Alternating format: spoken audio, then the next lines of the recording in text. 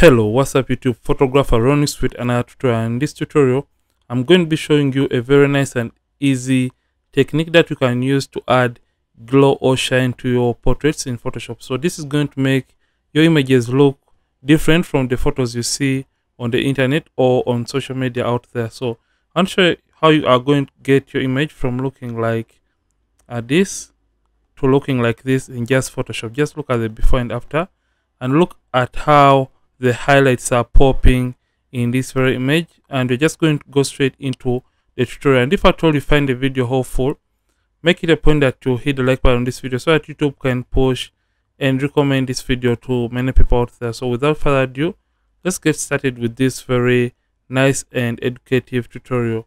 So I'm just going to come and I'm going to delete this. So in this case, we're just going to be using the curves adjustment layer to do or to add that nice and rich glow. So we're just going to come to the adjustments right here, and we're going to come to the curves adjustment layer.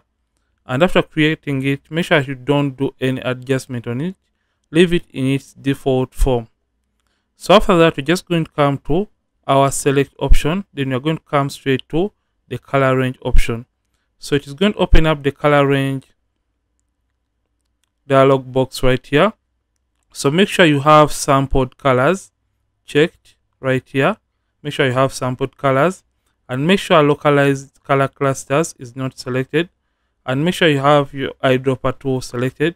Then right here under the preview, make sure you have selection activated right here and quick mask selected. So with this setup right, you're just going to make sure the invert option is also not checked.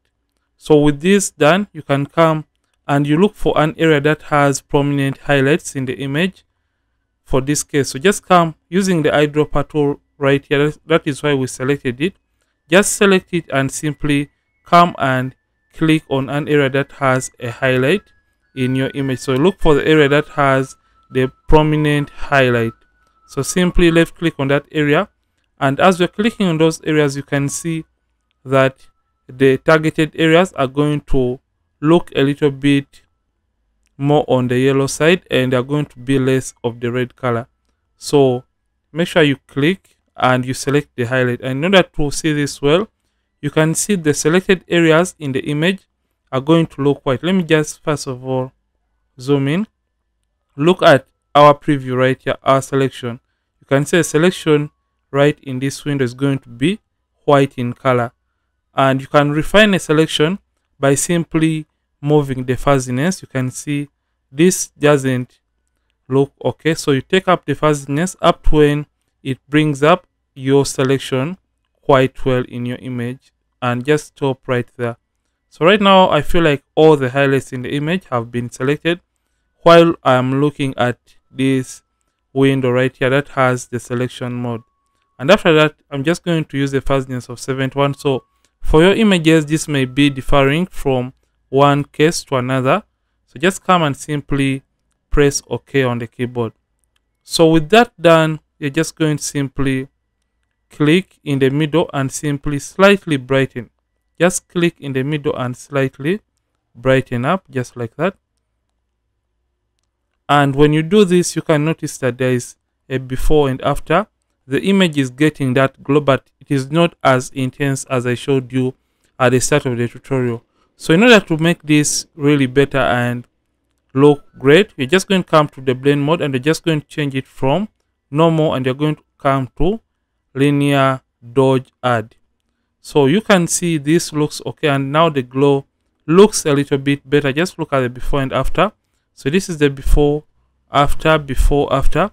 But the image looks very weird and awkward because it is also having a very unnatural transition from the shadow areas. So what we want to do, or what we would love to do in this case, you're just going to come and double click on this curves adjustment layer icon. So double click, and it's going to open up the layer style dialog box. I'm just going to drag this towards the side. So what you have to do, just come to the underlying layer, and you take away the effect from the shadow areas within the image.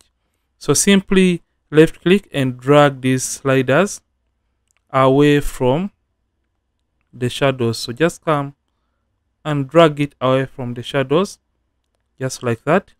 So when you drag it out from the shadows, you can see you stop at the point when your highlights are just starting to look selected in this case. So I'm just trying to drag it from the shadows, and you can see right now the highlights have now been targeted and they are now selected. So in order to refine this, we're just going to simply come to this. Remember, we just dragged them towards the highlights, and right now the highlights are now targeted and then they are now selected. So in order to refine this, you can see transition is very harsh. So in order to refine this, simply, if at all you're using Windows, hold down the alternate key on the keyboard. So you hold down the alternate key on the keyboard.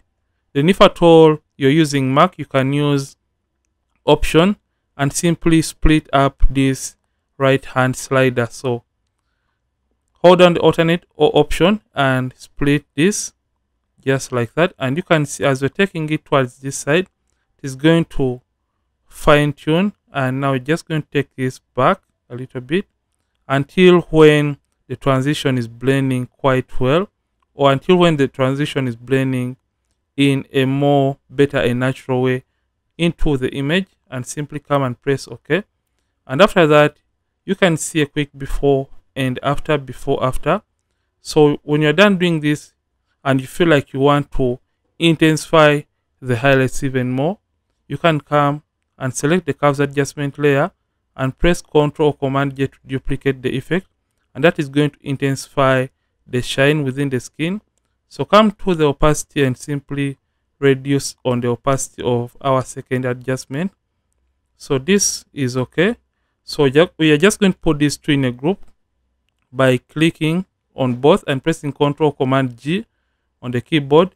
So you can see the before and after for our shine or glow, but it is also affecting the surrounding areas within the image. So in order to refine this, simply hold down the alternate key on the keyboard, alternate or Option, and click on this layer style dialog box, and it is going to invert the effect from affecting the overall image. So just come under the brushes, right click and get the brush tool, and make sure you have selected your soft round brush, and the hardness has to be 0, meaning it is soft. Opacity and a flow at 100%. And right now with this done, come and make sure you have white as the foreground color, and you can reset by clicking on these two small boxes right here. Then you can switch between black and white by using X on the keyboard, and when you have white on top, meaning the brush is going to be revealing what was hidden behind the black mask. So just come and paint onto the image to get back or reveal the nice and beautiful glow in the photo. So just paint on, remember we just wanted to make the skin glow, so you're basically going to paint on the skin area, and that is going to reveal the nice and beautiful glow on the model's skin. So just look at this, and you can see the before and after, before, after, before and after. So when you feel like this is okay, you can stop right here. And if at all the effect is too much for your liking, just come to the opacity and simply drop down or reduce on the opacity. So I'm just going to leave it at 100%, before, after. So this is it for this tutorial. And if at all you have loved this, don't forget to like this video, and don't forget to subscribe to this channel. If at all you have been watching and you're not subscribed yet to this channel, Ronix from Ronix Photography, thank you for watching, and I'll see you in yet more amazing tutorials. And don't forget to keep practicing and also keep creating.